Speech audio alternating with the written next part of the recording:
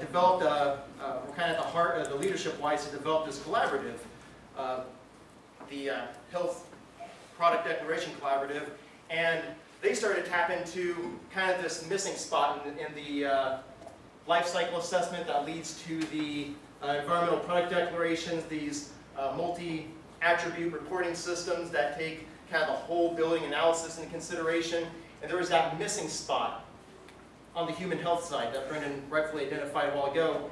And they decided, well, EPDs are starting to take off, life cycle assessments starting to take off. We really need some kind of system that's going to report on the human health side in particular.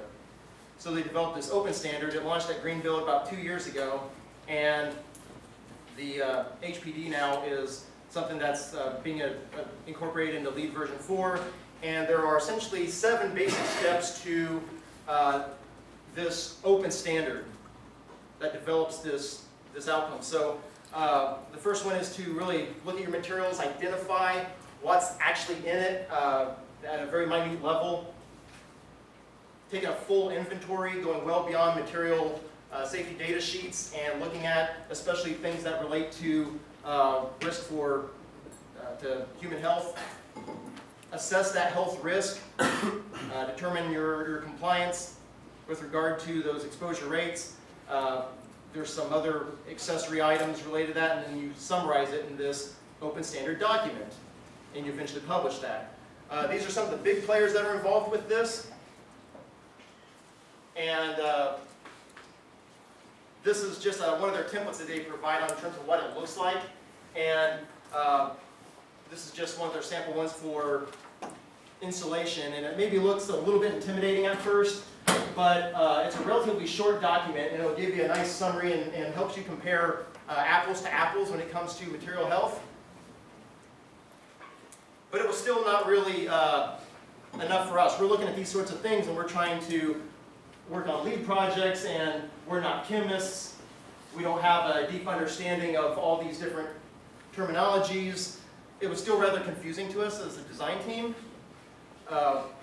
Working on a project at Earlham College over in Richmond, we were trying to look at ways to incorporate these sorts of tools, and actually we were signed up on some LEED projects for some of the pilot credits for LEED version 4, and we figured out that there are some really nice tools out there that are helping you get beyond some of the alphabet soup, some of the chemistry, some of that technical nuance, and helping design teams, architects, engineers, even owners with just kind of the basic concepts with their understanding, really be able to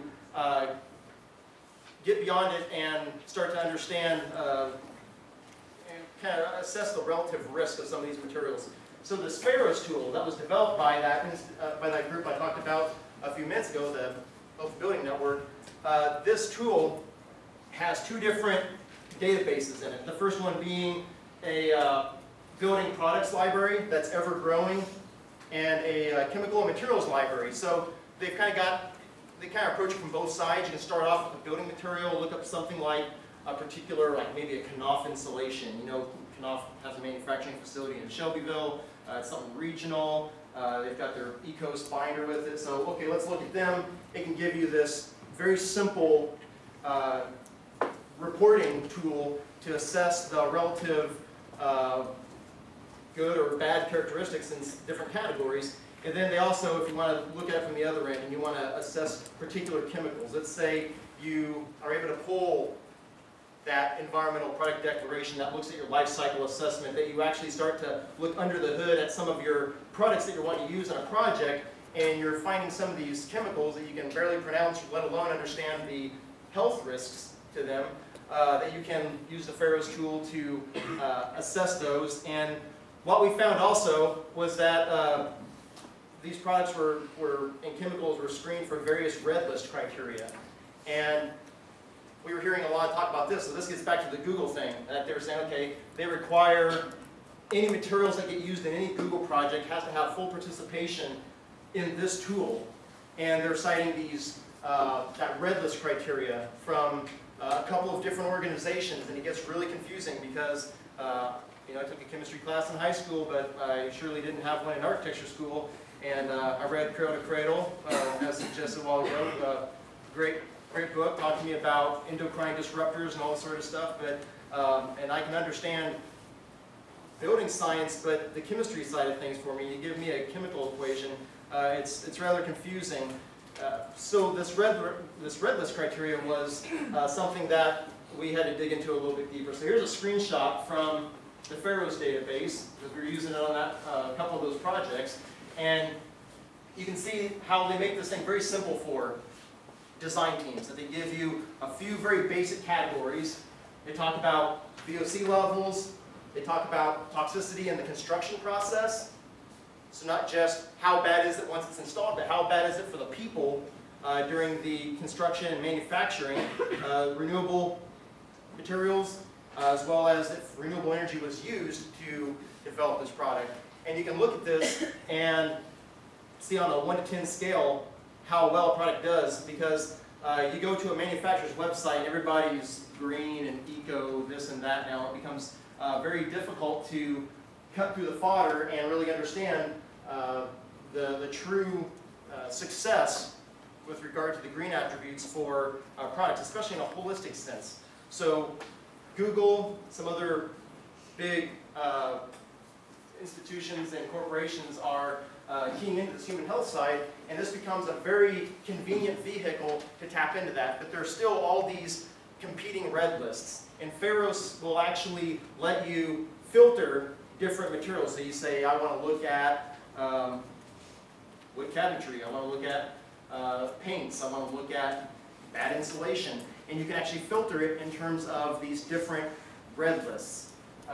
These red lists, though, were still kind of confusing to us.